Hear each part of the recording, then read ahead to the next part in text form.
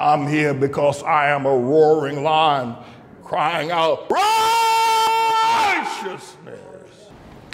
How long does it take to undo 400 years of social and spiritual slave birth? How long does it take?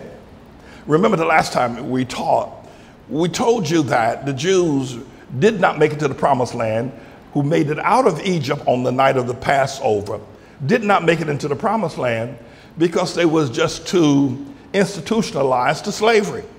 They were just too institutionalized to their disdain for Egypt or the Egyptians. They were too institutionalized to be able to understand that God could take them from the tents they were living in Goshen as slaves working in the fields and take them to a promised land, to live in houses that they didn't have to build, to drink from wells that they did not dig, and to eat from fruit and vine trees that they did not plant. They were just too institutionalized.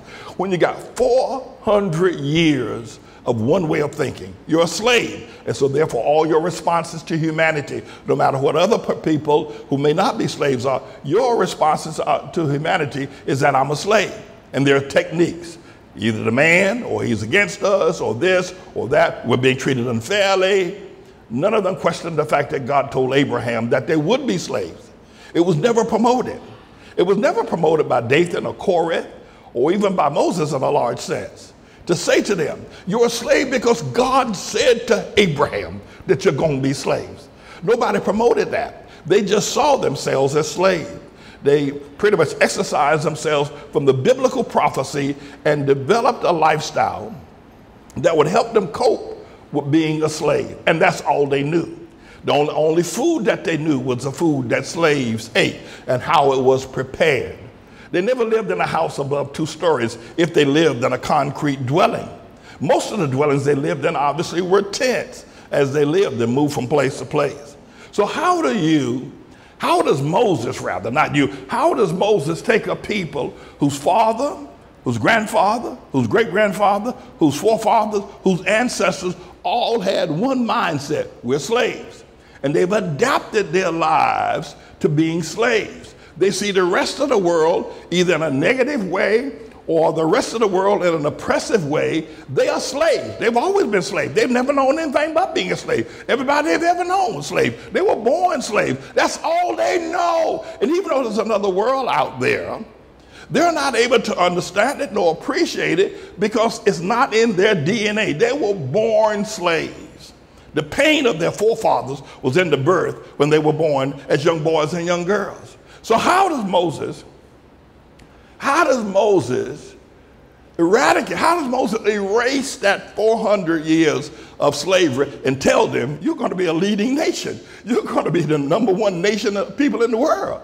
You're going to live in houses that you didn't build. You're going to have authority, autonomy. You're going to have this great life. You're going to be blessed. I'm going to bless you going in, bless you going out. How do you take a message like that to a bunch of people who the only thing they understand, the only thing they respond to is slave mentality or slave talk? How do you get them from Egypt to the promised land? They didn't make it.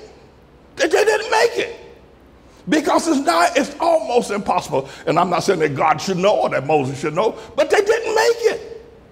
And they didn't make it not because they didn't have the power. They saw Moses turn the Nile River to blood.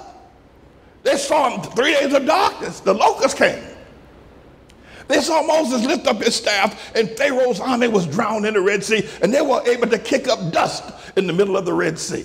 Dust, I tell you, dust at the bottom of the sea. They saw it happen.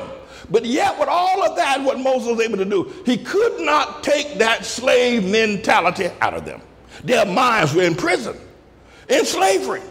And even when they got across on the other side, they said after a year or so, we want to go back. Moses said, go into the land, check it out. We'll do our battle plan. We'll decide how we're going to protest, how we're going to fight. They went in and said, we can't do it. We can't do it, they said. And so they died. They didn't go in. They didn't go in. I mean, you have to look at that as some great phenomena. Here are people that God promised them a land. Yet the mentality of slavery was stronger than the teachings of Moses and Mount Sinai. And boom, shakalaka goes right there. It's almost incredible that 400 years of being a slave, their mama was a slave, their daddy was a slave, their uncles, their aunts, and everybody in their family were slaves. So all they can think about is that mentality that has been developed to cope with being a slave. And even the teachings of Moses, the laws of Mount Sinai, could not convert them to give up that slave mentality and walk into that promised land and occupy it the way God said. They died. They died. All of them died, except Joshua and those under the age of 20. So how does that correspond with some of the things that are going on now with us, Hamites, if you will? You know, if you look at some of the things that I pointed out, and it might seem cruel, and many would consider it cruel because they're ashamed of it. It's not cruel because it's a true or it's a lie. But they would consider it cruel because they're ashamed of it. But it's true.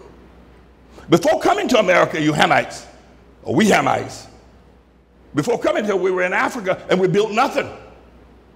Didn't live in a house above 2-story, mostly tents.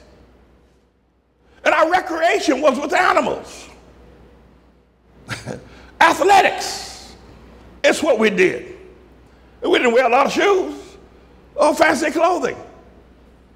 It wasn't something that we did. It wasn't in our DNA.